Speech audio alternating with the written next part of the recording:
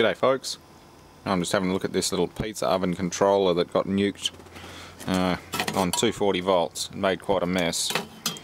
Well, thanks for all the input from my viewers. I've never really bothered repairing surge electronics, but since this is a pretty expensive bit of equipment, it's worth a try. So a lot of people gave me some good input on testing it and also routing out any problems. As you can see, I've separated the main transformer, which looks okay. I haven't put a meter across it, but little wires going to the windings look okay. So I'm going to put a meter across that, and I'm also looking at the traces and things. It looks like at the bottom of the bridge rectifier, the pins are also blown out. It's blown the copper traces away. That'd explain why when it was switched on with the proper 120 volts, it didn't do anything. So it's gone completely open circuit. Back of the board's fine, I've just got to clean it up.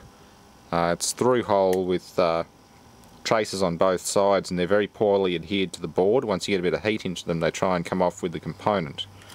And that's using solder suckers and wick and whatever else I've tried. Just, they're coming apart. So I'd say it's a very cheap board, and I'm going to have a fair bit of patching to do once I get the main components reinstalled. It's going to be fairly tricky. Plus they seem to have used lead-free solder. It takes forever to melt and it just doesn't flow, so it's been an absolute nightmare getting the stuff off. I've actually had to re-tin it with regular lead solder several times before I could get some of these parts off, like the transformer. You can see a lot of flux from my solder, and that's just re-tinning and then sucking it up and then re-tinning it again, and so on, and eventually just heating the pins which were still stuck, just heating them and pulling it off. Got to be fairly brutal with it to get the damn thing off, but it's okay, and the board seems to have survived. So I'm going to pull the bridge rectifier off because that looks kind of nasty in there.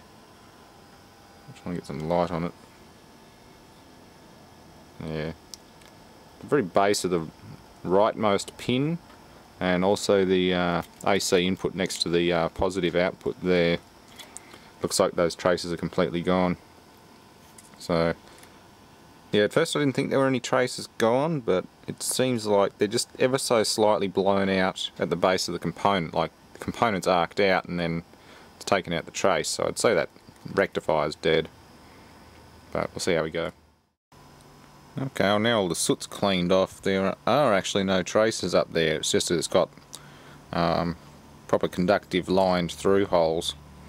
So I did manage to get it off fairly easy. Luckily the pins on it are a lot smaller than the holes they're going through, whereas on the transformer they're fairly close, and it was easy to damage that centre one there, which luckily isn't connected to anything on that side, but I have to make sure this side here gets full solder. So I'll re-tin that and then reattach the transformer.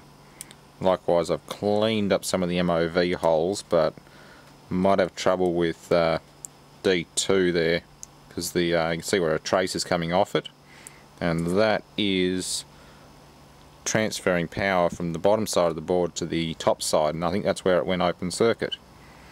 It just burned part of that trace away and then stopped. So with a bit of luck this thing's alright.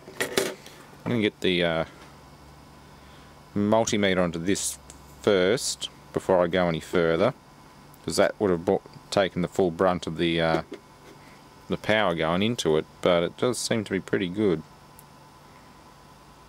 But yeah, we'll see if that's alright first, and then I'll look at piecing the rest of this together. Now, I'm going to need some MOVs. I don't have any in stock, and that's going to be the tricky bit. I might have to order them in, and it'll probably be about a week before then. I know the customer wants it in a couple of days, and MOVs aren't the kind of thing you can just go down the street and buy. So I might look at another 110 volt power supply that I've got and pillage the ones out of that, because MOVs are designed to arrest power surges above normal, and for this its normal power is 110, 120 volts. So 240 volt was read as a power surge and they blew up. If I put 240 volt ones on there, it won't do crap. In the event of a power surge, the board will die again, except it'll die worse. So MOVs are sort of a safety device. They blow first, and as you can see the centre trace there goes to ground on the outside of the board.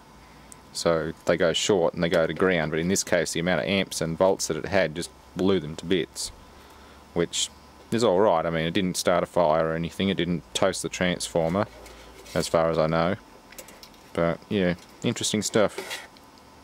It's interesting trying to repair something after somebody's popped it.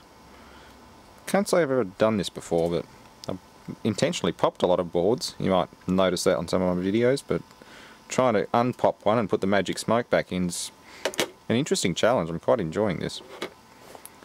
Not that I'm going to go into repairing lightning damage or anything like that, but some things you just got to give it the good old try.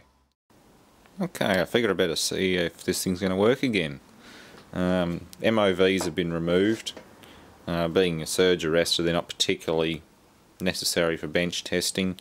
I've already set this and tested it on 120 volts. So plug it in. This lead goes to the device itself, and we'll turn it on.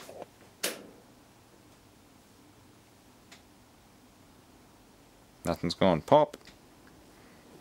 It's a good start. All I can hear is the hum from the variac. I guess I better get the meter out and see what's going on in there.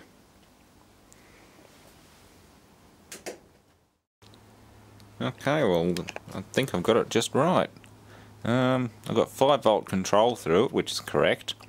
The control voltage for all this stuff's 5 volts. I don't know how intact the EEPROM or anything is, but we're definitely getting secondary power, and it's coming through regulated. The regulator's showing correct voltages, which is a 5 volt reg. That one there is for the speed control for the motor itself. That was showing negative 82 volts and 0 volts. So evidently once the control's connected and you start adjusting the speed, it's going to vary the output. Even across the armature output to the motor, it momentarily showed about 90 volts and then dropped back down again, so there's probably a slight transient leakage voltage or something coming through. Sitting unloaded with no motor or anything connected, obviously it's going to read high until you connect something, but it was showing good activity. So yeah, what else can I do? I'm going to put some or order or try and find some suitable MOVs. I don't have any that suit that size anyway. The ones I've got are giant, much bigger.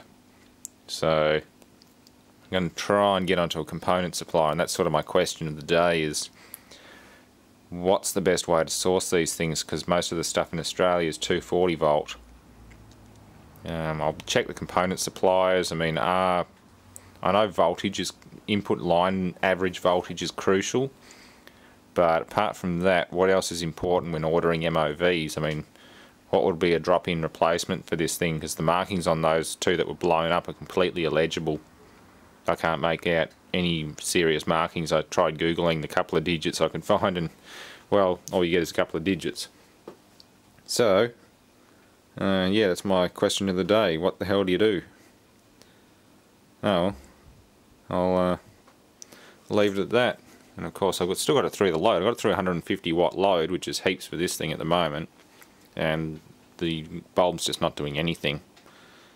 I guess I should try it on full straight to the board, but as I can see, running through 150 watt ballast, it's not really doing anything bad. Anywho, thanks for watching.